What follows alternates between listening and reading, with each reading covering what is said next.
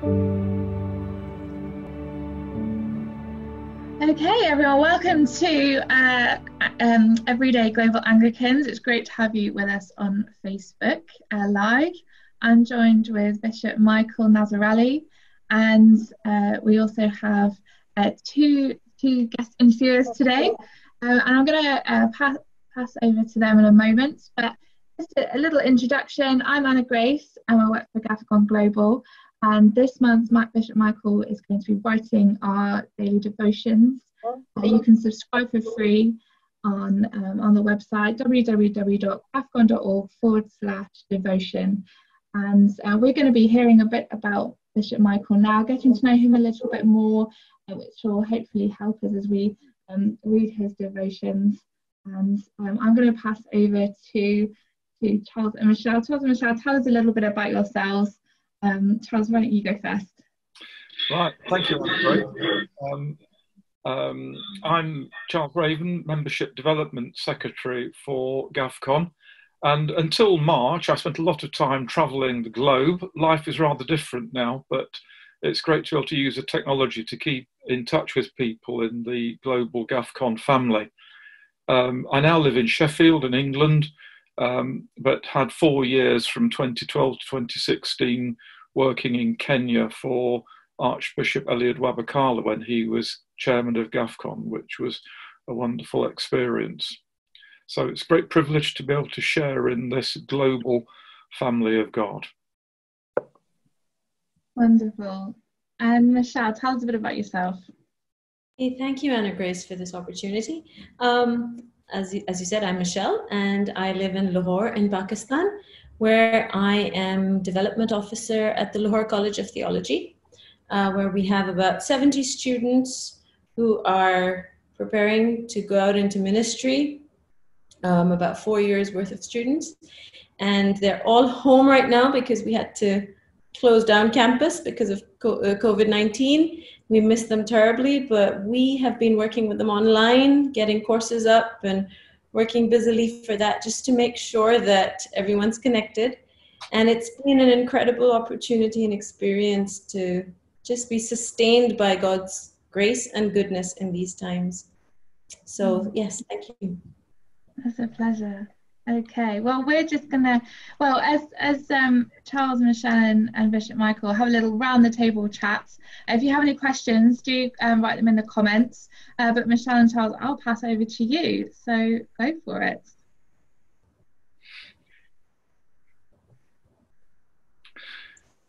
Bishop Michael, it's great to have you with us. And I was reading your devotional, your first one, on the three Vens and their great and the great impetus that they gave to mission work around the globe. Would you see yourself as in some way a fruit of that ministry and of that endeavour? Can you tell us a bit about your own Christian and spiritual background? Well, I mean, in a way, quite a large part of the Anglican Communion is a fruit of the Ven's work. And in that sense, because the last two were very prominent with the Church Missionary Society, as I've said in my devotional, CMS had a huge impact in the part of the world from where I come, Pakistan.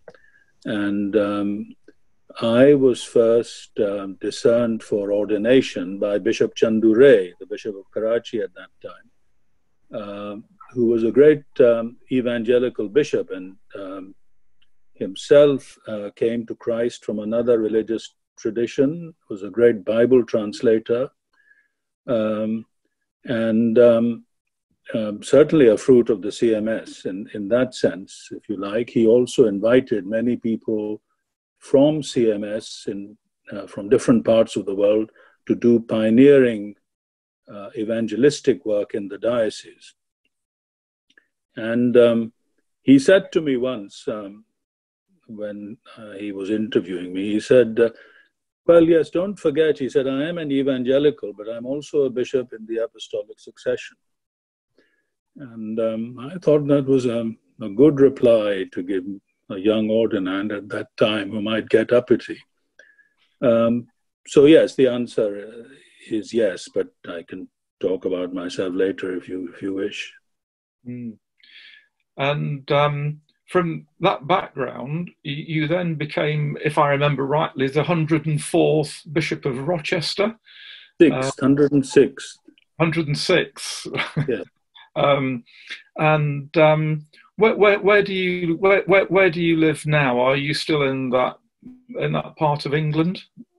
Yes, we live still in Kent, but quite a lot of my work is either in London or in Oxford. So I know it doesn't make geographical sense, but it makes family sense for us, which is why we live here still. Yeah. And as you've been preparing these devotions for us, have there been things which you felt that God has been putting on your heart in a fresh way as you've been thinking and praying about these things? I know that you're following the lectionary, the church's pattern of prayer, which brings with it a lot of encouragement and helps to keep our collective memory alive. But have there been particular things that you felt that have come to you as you've been preparing?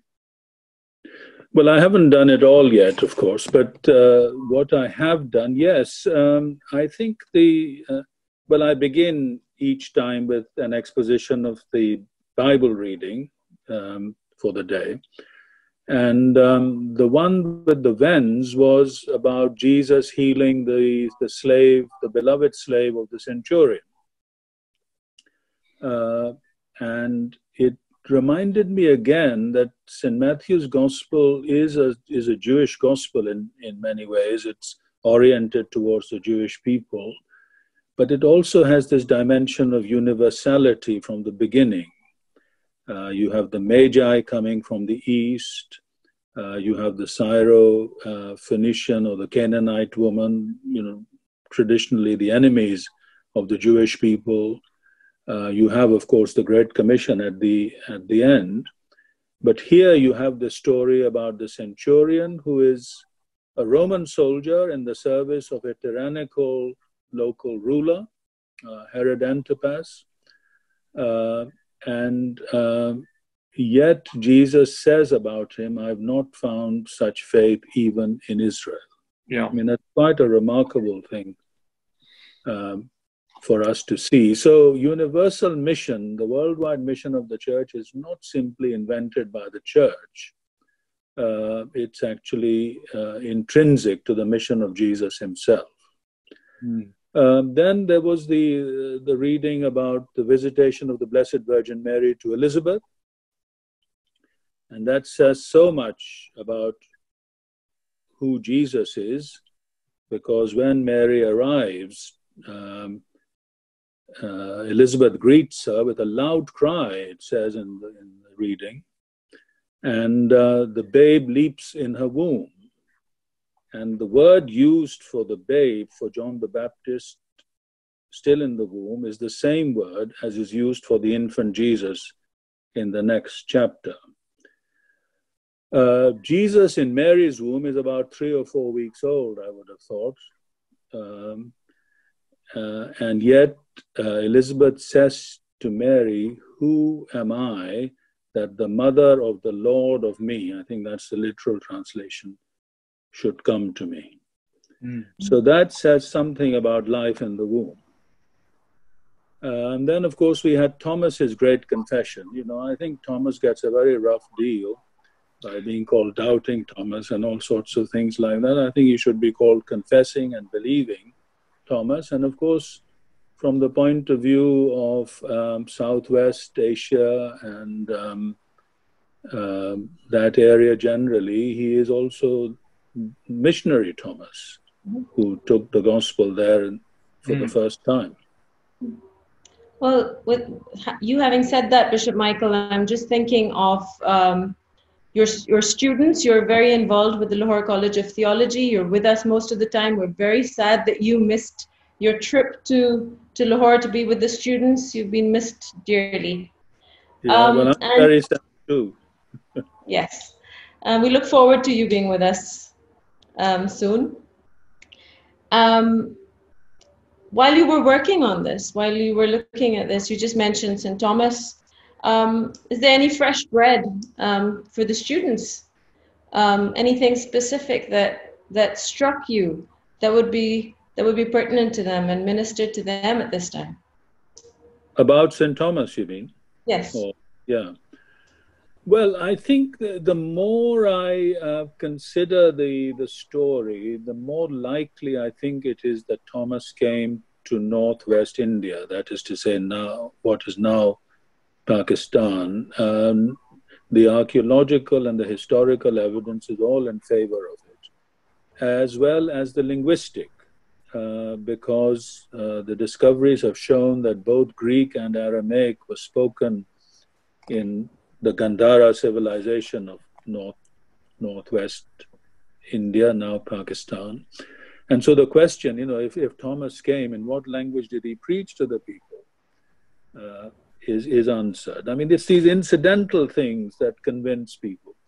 If he went to South India, where of course there are living communities still, well, very much so, that claim to have been evangelized by him, then he would have had to travel about 2,000 miles to get to South India. And then the question is, how did they understand his preaching? Well, there were Jewish communities in South India, trading communities, and they would have had to translate for him. So I think it says something about cross-cultural mission. And I know that one of the aims of the Lahore College of Theology is to train people to cross cultures. And Thomas is a great crosser of cultures.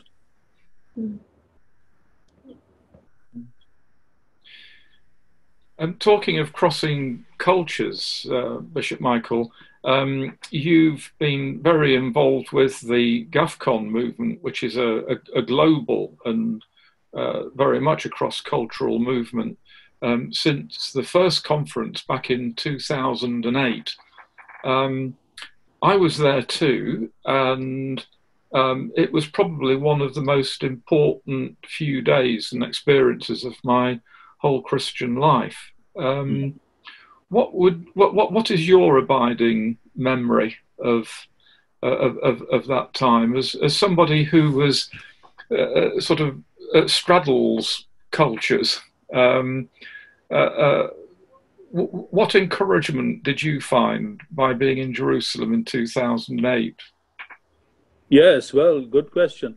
I mean, Valerie actually got there before I did. So she was there for longer. I arrived late because I had ordinations in the diocese. When I arrived, I was met immediately by Israeli security.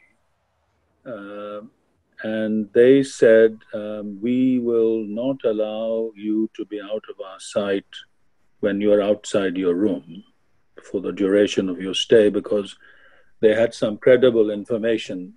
They said that something might happen. So anyway, they did that. I don't know if you remember that, but...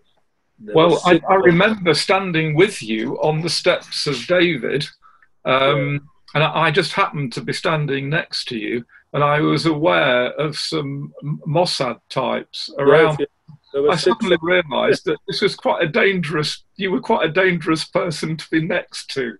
But yes, well, anyway. No, with them around, probably not. But it did constrain me a bit, because they told me where to sit for dinner and things like that. And I could see that people might think that I was being standoffish, but I actually wasn't being allowed to sit wherever I liked.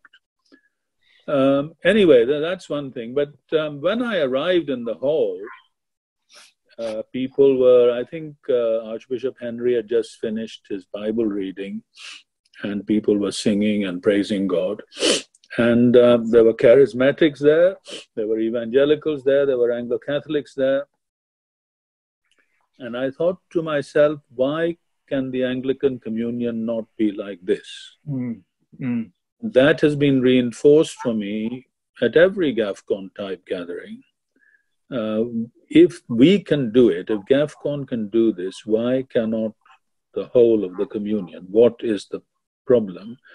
And really, the problem in the end has to be traced back to a small number of Western elites who have decided that traditional, historic, biblical Christianity is not good enough for them, and they've got to reinvent something different. Well, I remember getting into some difficulty myself on the way to Jerusalem because I had about 10 copies of this book in my case by Bishop Michael Nazir. And I was asked by security whether I was carrying these for myself or for somebody else. But of course, there were, I think, hundreds of us who were taking these books because it was the easiest way to get them there. And so anyway, I'll give our viewers a quick plug for Bishop Michael's very readable book on the unique and universal Christ, a great exercise in Christology. Can we move forward 10 years to 2018? We were back in Jerusalem then for the third Great Gafcon Assembly, nearly twice as many people there. How did you feel that the Gafcon movement had changed over those and developed over those 10 years? Well, the gathering was larger, of course, nearly twice the size, I think. It was much more organized. I mean, we'd got networks, for instance, working, which we didn't have in the first or even the second conference. I think we spent a lot more time praying with people than we had in Jerusalem 1 and perhaps even in Nairobi.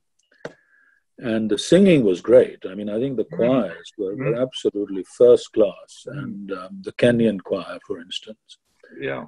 When I got up to do my address, I discovered that the clock was going the wrong way, and this nonplussed me for a bit. But I think that was the only sort of hitch that I experienced. Yeah, wonderful. And then in March last year, you were with us, as was Michelle, for our conference in Dubai, which was for those who, for political reasons, hadn't been able to get visas to Israel and were often operating in circumstances of very considerable difficulty for Christian witness. And out of that conference came our Suffering Church network. I know that Michelle has a particular interest in that area, so I don't want to monopolize you, so I'll hand over to Michelle at the moment, because we're living, she and I live in very different contexts,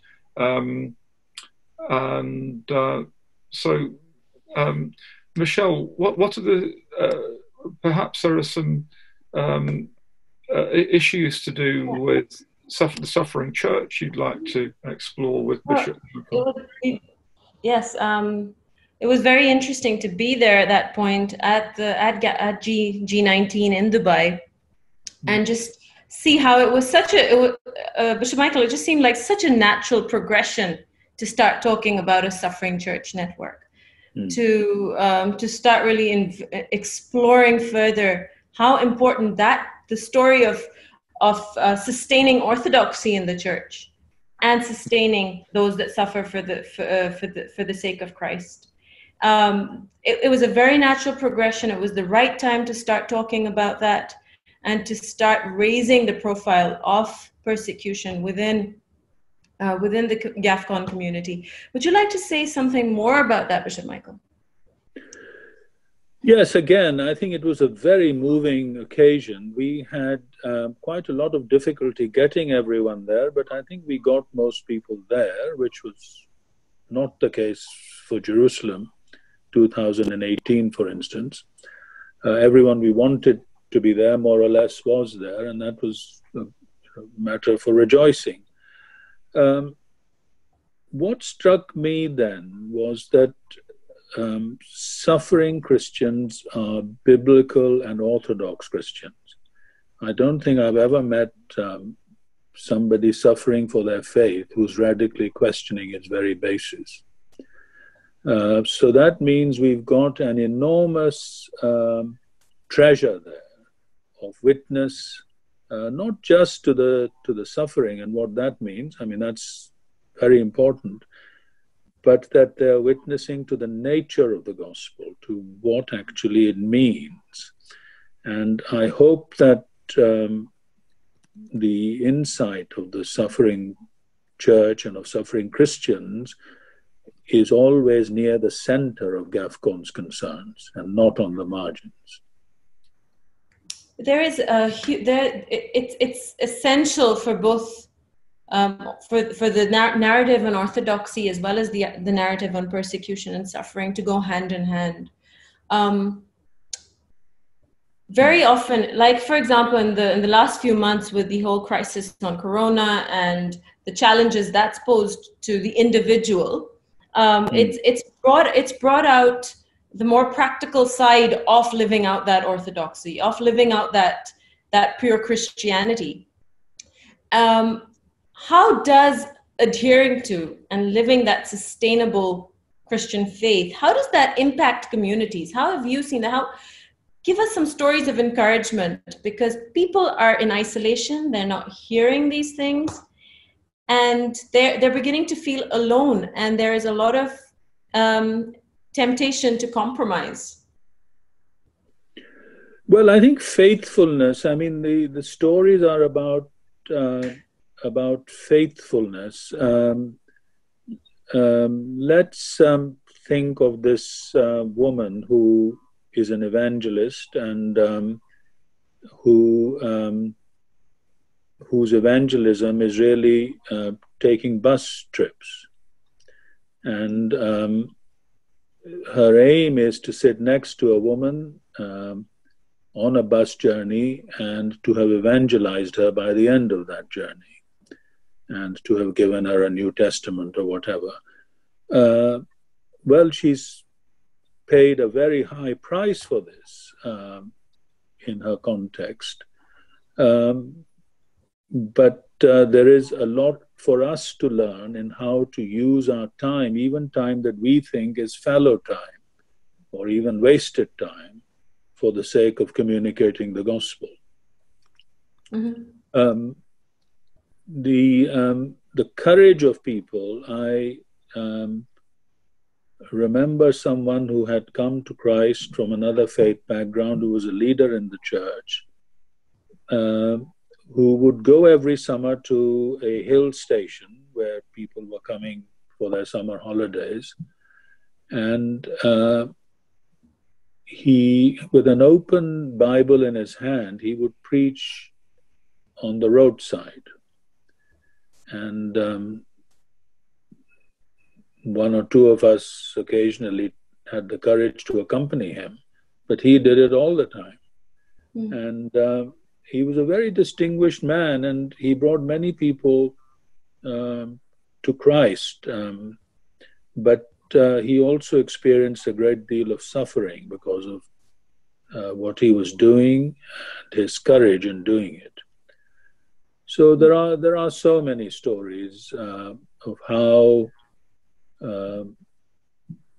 well, I don't know which comes first, whether it's the suffering or the faithfulness that comes first. I expect it's the faithfulness gives rise to the suffering, because otherwise you would just compromise, wouldn't you? But then the suffering, I think, reinforces the faithfulness, because people know that is the way that they will get through the suffering, keeping close to Jesus. Mm.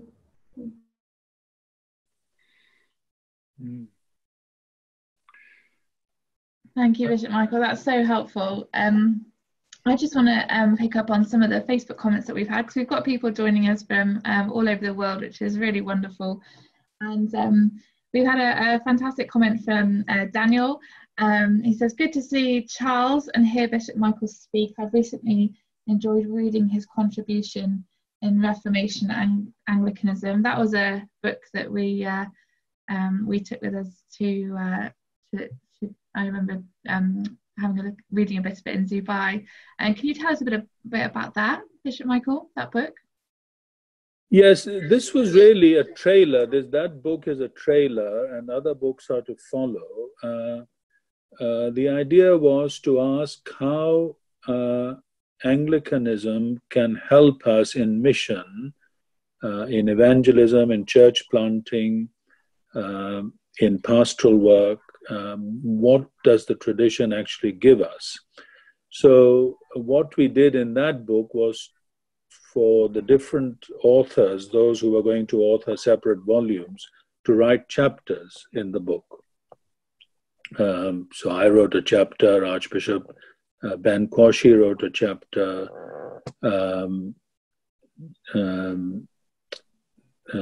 Ashley Null wrote a chapter, and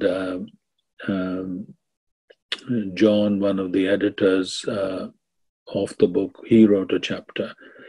I have just written my volume of What is to Follow, and that should be published soon. I was hoping it might be published for Kigali. Of course, Kigali didn't happen, but it may be published.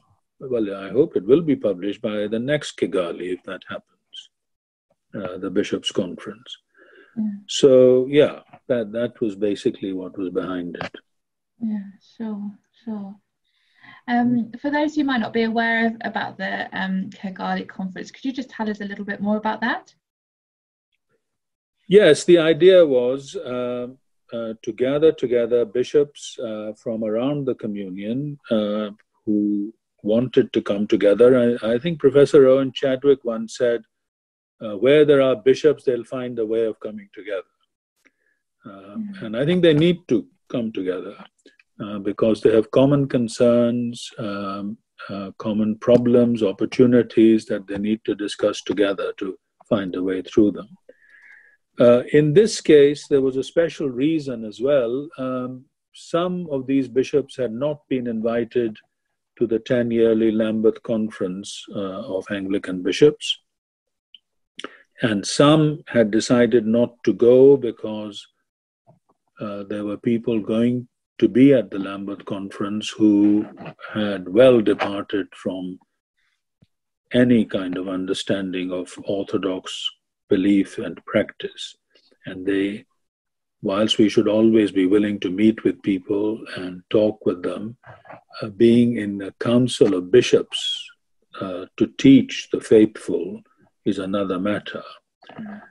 So I think those were the reasons why Kigali was mooted and planned for.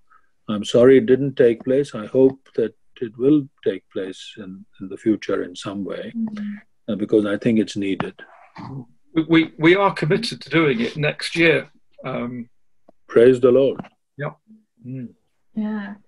Yeah, thank you, Bishop Michael. I just want to, for anyone who's just joined us, you're listening to and watching Everyday Global Anglicans. We are interviewing Bishop Michael Nazir, who's writing our Lift Up Your Hearts devotions throughout July. You can subscribe, the link is in the comments, it's all for free. And also Bishop Michael has been recording his devotions as well, so you can listen to them. And actually our last contributor, Jeremy Marshall, he recorded them last month, and they were so popular, the recordings that is, that our website went down over the weekend. So, but that won't happen this year. We fixed it so you can listen as much as you want to Bishop Michael's as well. So don't hold back.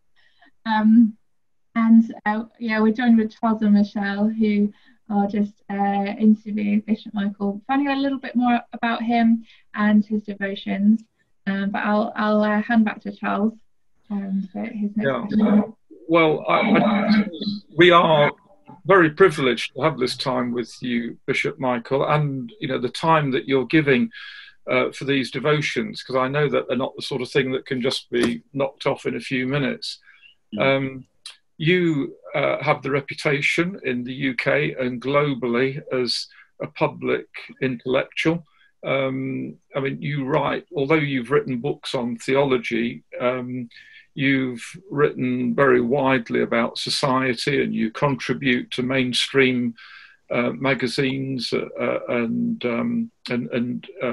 newspapers. I suppose that although I don't suppose for a moment you would style yourself in this way, that you are one of our prophetic voices in Western Christianity. It seems to me you have a particular vantage point as somebody who belongs to, whose background is an ethnic minority, but as a bishop and as an academic, you've occupied many places and positions in British society which will be identified with the establishment. But you seem to have resisted its blandishments. So I think our viewers would be very interested in your take on the controversies that have broken out following the appalling murder of George Floyd. There's been a new awareness of the of how embedded racism can be in Western societies, particularly in the North America and here. But earlier this week, a UK newspaper columnist sharply criticised the Archbishop of Canterbury for what he said was a departure from Scripture. By what he meant was his reading of the Archbishop of Canterbury's comments recently that white British people are guilty of racism simply because they are white.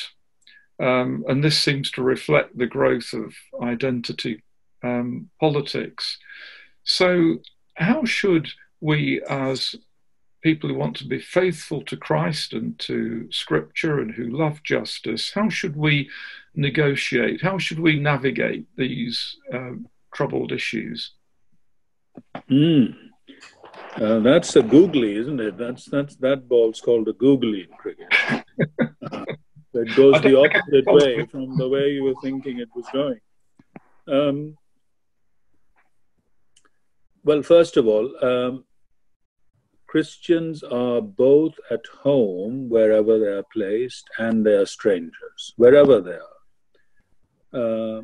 So in Pakistan, for instance, I find myself both entirely at home, as Michelle was saying just now, but also a stranger because of my background and because of my following of Christ. In Britain, I find myself both at home in knowing what is happening in the world around me, but also a stranger because what I think about what is going on is taken from the Bible and not from cultural values roundabout.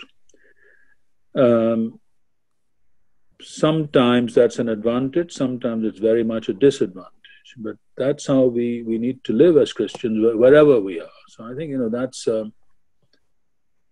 that's by way of a preface. I think the inspiration of the civil rights movement with Martin Luther King and others was from the Bible, and it was rooted in the Christian faith. So taking the knee, which has become so popular, was actually Martin Luther King kneeling down with his colleagues to pray before the march. And I think we need to remind people of what it actually meant originally. But things that are good in themselves and honorable in themselves can be taken over by other interests. And I think some of what has happened, particularly the violence, has been taken over by anarchists and by neo-Marxists and so on for their own ends, which have very little to do with racial emancipation and equality and so on. The campaign here that you were referring to, which was what the columnist was writing about, who's also the former advisor to the former prime minister, by the way, so he's not just a journalist. He was talking about the whole question about slavery and people who have, and institutions who have benefited from slavery in Britain and in the United States and other countries, and what should be done about that in terms of reparation or repentance and so on. So my view about it is that, slavery is actually universal. Nearly every society has practiced slavery at some time or other. So in ancient India, for instance, in the Vedas, we find regulations about how to treat slaves. In the writings of the Buddha, we find such regulations. The Arabs had slavery before the rise of Islam, and in fact were pioneers in the slave trade in Africa and with Africa. And many of the European slavers had to learn quite a lot about this trade from the Arabs. When the Sindh, which is now in southern Pakistan, was conquered, large numbers of the local population were enslaved, both kept locally and sent abroad. The subsequent empires in India, the Pathan Empire, the Mughal Empire, all had slavery, and there were both Turkish and Indian slaves of in these empires. Slavery was endemic in Africa, and it was used by the local rulers for their own ends, and of course it was the local rulers generally who sold their own people to the Arab and European slavers. So nobody is guiltless in this. This is what I'm trying to say. No one is guiltless. And we all need to repent of what has happened and how we may have benefited from it. The campaign that he was writing about to remove statues and memorials of people involved in slavery in some way, well, the question is, where do you start and where do you stop? Aristotle, the great philosopher who's influenced so much of Western philosophy, was a staunch defender of slavery. I mean, he said there were some kinds of people who were born to be slaves, just as others were born to be free. So do we start now excising Aristotle from the curricula and from any kind of public memorials of him? Where the Bible is concerned, Abraham and Sarah had slaves. David had slaves. Moses legislated about slavery. Jesus himself, as we've just been discussing, Jesus himself healed the slave of a Roman officer and said about him that he'd not found faith like that even in Israel. St. Paul returned a runaway slave to his owner. These are, where does one stop?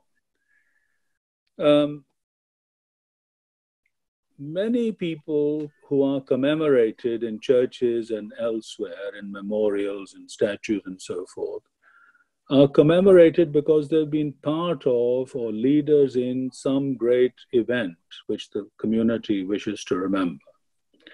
Now, what I say is memorializing is not necessarily celebration. I mean, no one would say that the memorials to those who died in the 2 world wars implied that they were all virtuous in every aspect of their lives. That is not what it's there for. It's there because they gave their lives or were injured or whatever in the conflict.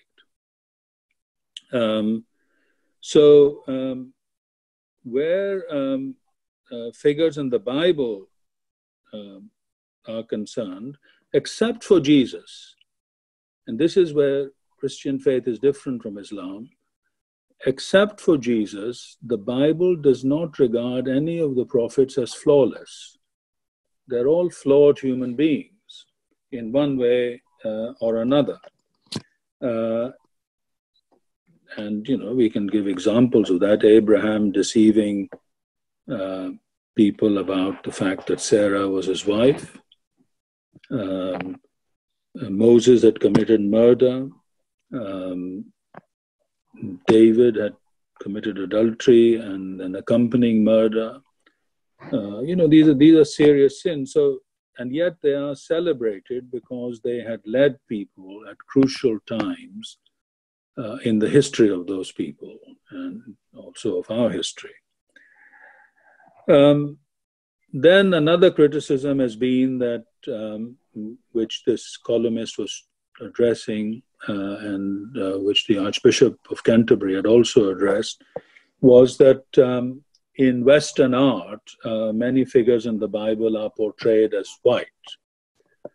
Well, I think that is true, but that is the case with every culture, and the conventions of and art forms often mean that people depict such figures like Jesus or Mary or the saints in ways that are familiar to them. So if you look at an Ethiopian icon, you will see the saints and Jesus and Mary as dark-skinned. If you see Chinese painting, there's a wonderful collection of Jesus through Asian eyes kept in the university in Yale by Asian artists, and it depicts Jesus in a whole variety of Asian cultures. Now, this is entirely understandable and even to be promoted, provided that there is a corrective to this, that we, by looking at how other cultures portray Jesus, we are conscious of the relativism of our own culture. And also with reference to the historic, always to the historic person who was a Middle Eastern Jew. There's been comment in the press saying we don't know what Middle Eastern Jews look like. Well, I'm surprised by that because I know many Middle Eastern and Indian Jews, and I know precisely how they look like. Jews from the Yemen are numerous in Israel, and you can go to their synagogues and find out exactly what a Middle Eastern Jew might have looked like. So then the question, sorry, is this getting to, do you want to me to stop? Well, I think there was this idea of collective guilt, wasn't there? That simply because of your racial identity, in this case being white, you are, and I think we probably don't want to get into this, but it probably relates into critical race theory. Yes. And various sort of neo-Marxist understandings of society. So there's a sense that the individual is being submerged in the collective. I think that's really Nick Timothy's particular concern about Justin Welby's. Yes. Well, I mean, race theory itself, of course, has to be criticized. I mean, you know, the whole notion, the fathers continually referred to Christians as the third race or as the new race. So the old is gone, you know. There is neither Jew nor Greek, there's neither Scythian nor Hellenistic or whatever. This is the new humanity in Christ is a new project. And where slavery is concerned, of course, slaves have been of every possible color. I mean, Aristotle claimed that you could enslave people from the north, that is to say, from what is now Eastern Europe, Central and Eastern Europe, because they had courage without intelligence. And he said you could enslave Orientals because they had intelligence without courage. Now, the Greeks, of course, had both. And everyone is part of this history, as I was saying. But from the Christian point of view, from the very beginning, there is, first of all, a raising of the status of slaves at a time when the church could not do much else because of its limitations as a suffering and oppressed group. Then there began this great movement, which is already hinted at in the New Testament, of the manumission of slaves, so that congregations would buy the freedom of slaves in the congregation. And that got to such an extent that Constantine, when he became more favorable to Christianity, gave bishops the authority to manumit slaves. Rodney Stark, the sociologist, tells us that wherever Christianity has advanced, slavery has retreated. So in Western Europe, as the Christian faith grew, slavery became almost non-existent. Already we find Charlemagne and the bishops in the 8th century speaking against slavery, forbidding it. And in this country, in Britain, St. Anselm, Archbishop of Canterbury, outlawed slavery at the Council of Westminster in 1102, to be precise. When slavery began to grow again, because of this of the trade across the Atlantic,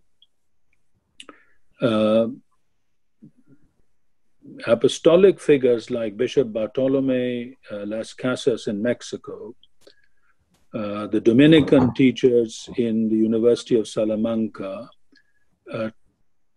took up the case of the indigenous people of the Americas against the most powerful people in Europe at that time, the Spanish and Portuguese empires. And it was the so-called humanists who backed Aristotle's view of slavery, not the Christians, not those who were arguing from a biblical point of view. Las Casas is the founder, I think, of what we call these days human rights theory. And John Locke followed him to a very great extent, even though he was interested in holding slaves himself. But that is not what his argument leads to. So when the movement by evangelicals in this country began to end the slave trade and slavery, these people were standing on the shoulders of giants who had gone before. And the struggle against the slave trade and of slavery in this country in the 18th and 19th centuries is a perfectly virtuous page in our history. Why are we not talking about that? Why are we talking about the involvement in slavery, which is true, we should talk about it, but then why not the campaign to end it, and when it was ended, the campaign to maintain it? So the Church Missionary Society, of which I was General Secretary, and the Royal Navy habitually intercepted slaver ships off the coast of West Africa, freed the captives, and settled them in colonies. Talking about colonialism, here is an example of it, settled them in colonies like Sierra Leone. That's how Sierra Leone came into existence. Nobody's talking about that kind of colonialism. Why not? And then these freed captives opened up Nigeria. So, Bishop Crowther was a Sierra Leonean freed captive. It's a long story, but we need to tell this story. I mean, that's the point. And every kind of empire can be glorified in our media. I've just been watching an excellent series on the Persian empires. You can have the Mughal Empire, all sorts of empires can be glorified except the British. Well, the British Empire was a mixture of good and bad. Some empires are not a mixture. They can be wholly bad or even evil. But the British Empire was a mixture. There's no question that the white nabobs, as they were called, of the East India Company enriched themselves at the expense of the Indian population. No question about that. But what else did they do? I mean, the social reforms, the introduction of education, the emancipation of women, the forbidding of widows throwing themselves on the funeral pyres of their dead husbands, the marginalization of the caste system, the introduction of partial, admittedly, and patchy democracy, but nevertheless, the introduction of democracy, judicial processes, preventing the revenue system from becoming simply a way of prominent people enriching themselves. I mean, all these the British Empire did. Roads and railways were built, of course, for the convenience of the British, but they also created huge mobility in a country like India, and probably is the reason why people began to think of a united India in the first place. So we have to balance the bad with the good. And, this is simply not a service to truth to just emphasize one side and not the other. Thank you, Bishop. Well, this has been so illuminating. I think our time is probably coming to an end. So I just would like to give Michelle an opportunity to ask you a final question as we come to the end of our time. Yeah, we had a little power cut last time I was asking a question. This is precisely what you've just said is goes back to Charles saying that your role is your role in the prophetic, and we give thanks to the Lord for that. Really, talking about emancipation, talking about the crisis that we're going through right now. In the midst of that, we constantly hear stories about young people who are caught in these slave-like situations here in our context. There have been some really, really heartbreaking stories in the last few months coming out of similar situations where people are enslaved, where not just as domestic labor, but also enslaved to the laws that we've inherited that continue to flourish and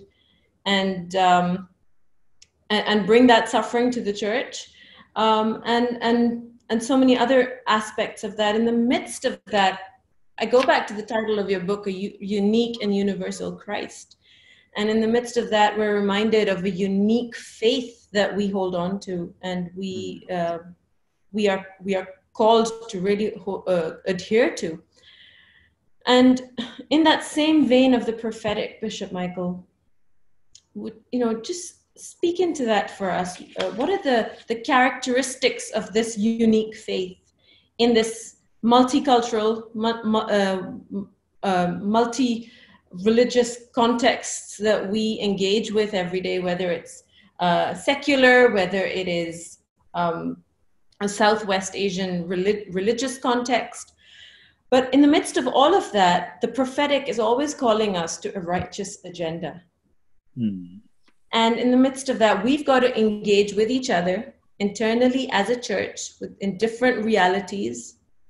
What is our expectation of our walk with Jesus to ensure that the impact of that righteous agenda for us and for the generations to come is a lasting one?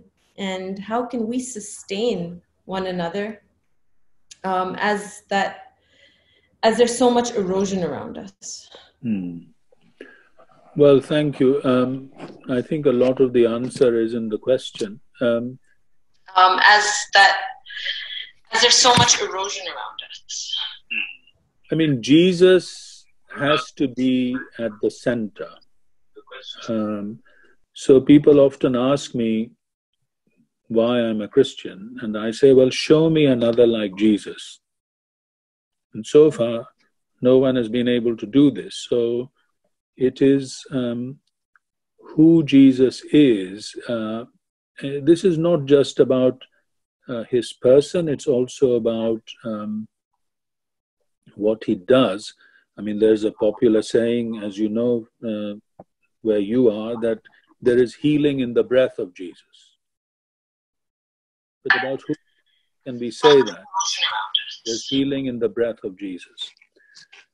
So the following of Jesus, the imitation of Christ, so that to seek to do what Jesus does in our Christian following, I mean, that is extremely important.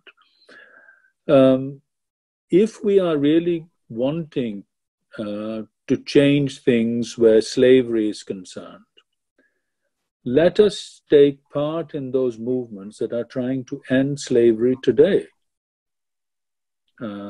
Whether it is women who've been abducted and brought to the West for sex slavery, or whether it is domestic slavery that is still practiced in many parts of the world. I was just reading the other day about how domestic workers are treated, for instance, in some parts of the Gulf. There is the caste system, the way in which untouchables are treated in India. There is the discrimination against people who are suffering because of their faith and exclusion. I mean, there are all these issues for us to address. They're live issues. Let's put our resources, personal and financial, rather than going on and on about something that happened in the past and for which Christians, where Christians were responsible for its abolition. But it's not just a matter of the past, it's what are we doing today as Christians? And what are we doing today? It's fine to sort of demonstrate in London and break a few windows, but that doesn't do anything about those who are in slavery today. Let us give money, let us go, let us bring international law to bear on people who are engaged in these practices. I mean, all of these things can and should be done. And there are movements that are doing it. Let's go and join them and help them. Where's the tipping point? Where's the, in the conversation and the narrative, where's the tipping point where we are at risk as Christians, where we can be at risk of diverting and deviating and this becoming a Christless narrative? Yes.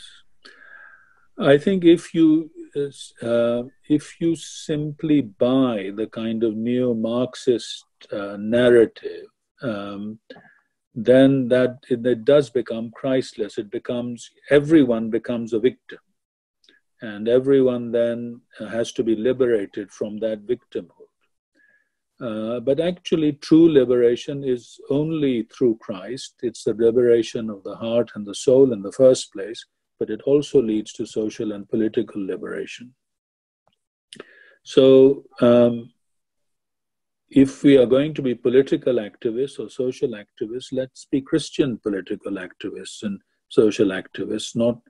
Let us not derive our theory from an alien philosophy that is godless by definition.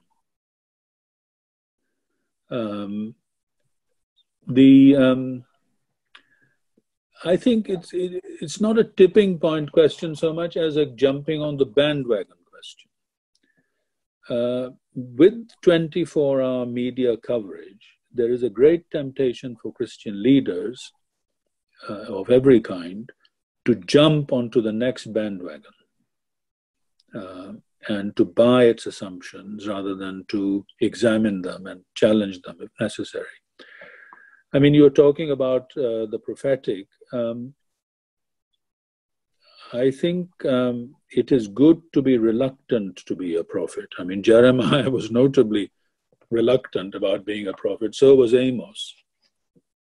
It's not an easy thing. In the Older Testament, we find that prophets quite often had marks of beatings on their backs because of their unpopularity.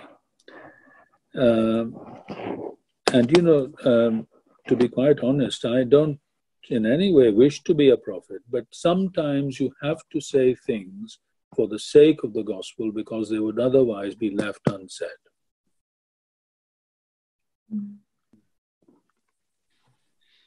Well, Bishop Michael, thank you so much Michelle and Charles for your questions. Bishop Michael, you've given us so much to think about and pray about, and thank you for focusing our thoughts on the person of Christ as we navigate through the crises that we see around us at the moment. Thank you so much, and we really look forward to listening and reading your devotions over this next month. Thank you so much for writing them. And, bless you. Oh no, bless you. And yeah, subscribe on the website. The link is in the comments as well. It's all free. So do enjoy those, and we hope and pray that they enrich your walk with the Lord. And I just want to say a huge thank you, Bishop Michael, for joining us today, to Michelle and Charles as well. Thank you so much. And thank you for joining us on this live interview. And yeah, subscribe. That's the last thing to do. And a little farewell from us. So thank you. Thanks for joining, everyone. Bye.